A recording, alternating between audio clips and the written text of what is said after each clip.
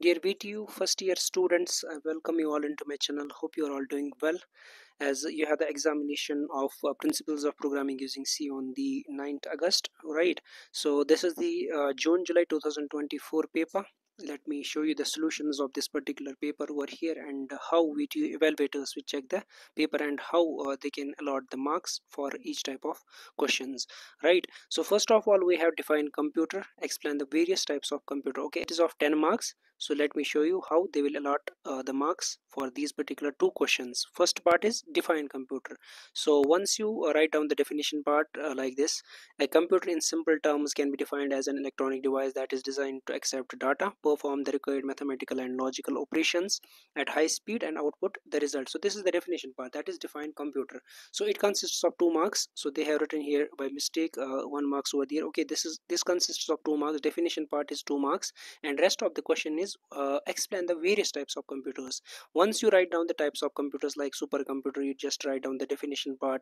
Mainframe computers, you just write down the definition part, and similarly mini computers, microcomputers.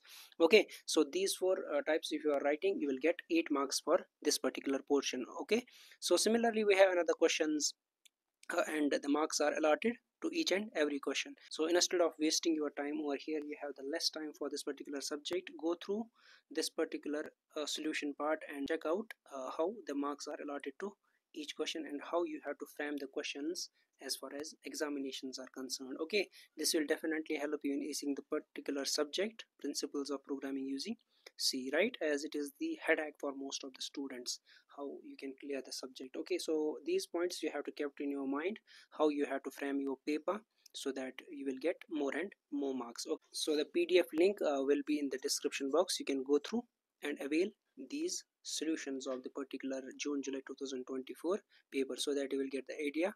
So you will get the idea how VTU is going to allot the marks for your particular questions. So this is all about today's video. Thank you so much, and make sure you will share this video to all your friends and batchmates who are struggling with the principles of programming using C subject. All the best for your examinations, dear.